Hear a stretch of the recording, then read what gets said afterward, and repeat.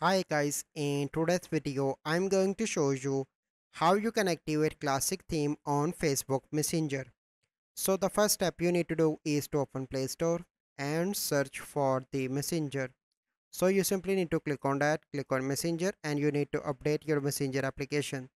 Once you done that, you simply need to go back and you simply need to come here and open Messenger. So once you open Messenger, you simply need to click on the person and click on the person name and click on theme, and then you need to scroll down and click on classic and select that, and now you can see that classic theme is activated for this conversation with that friend. So I hope you find this video helpful. If you find this video helpful, must like this video, subscribe to our YouTube channel for future videos. We'll see you in the next video.